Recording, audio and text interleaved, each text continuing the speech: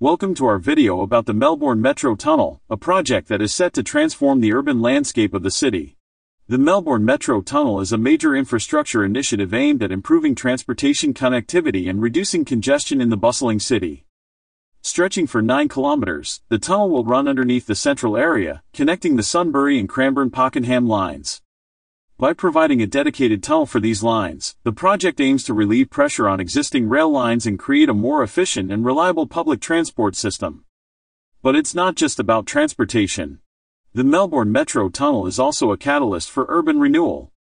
As part of the project, 5 new underground stations will be constructed, each designed to enhance the surrounding areas and create new opportunities for communities. These stations will be located at Arden, Parkville, Anzac, State Library, and Town Hall. With beautiful architectural designs and state-of-the-art facilities, these stations will not only improve the commuting experience but also become vibrant community hubs. The Melbourne Metro Tunnel is a project that prioritizes sustainability and environmental friendliness. It will incorporate green spaces, energy-efficient systems, and innovative design principles to minimize its carbon footprint. The project is also committed to preserving the city's rich cultural heritage. The Melbourne Metro Tunnel team is working closely with heritage experts to ensure that historic landmarks and structures are protected and celebrated throughout the construction process.